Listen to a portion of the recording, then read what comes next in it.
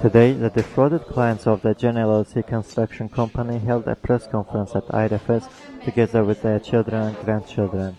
The children held up slogans such as "Here us dear Mehriban Aliyeva, we want a house to live in, give back our homes." Human rights defender Alakbar Mammadov informed participants that the group will hold a demonstration in front of the presidential administration on June 1st at 12 p.m. on the occasion of Children's Day. Gen LLC Construction Company collected nearly 10 million manats from 515 clients, but has to date failed to provide them with apartments they purchased.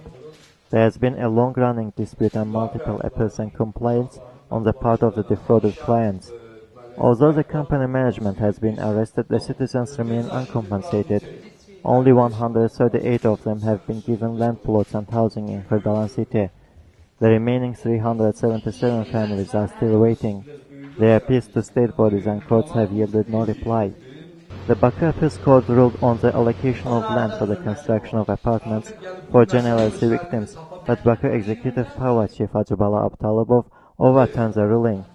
Citizens called Hajibala Abtalibov a provoker for failing to execute the court ruling.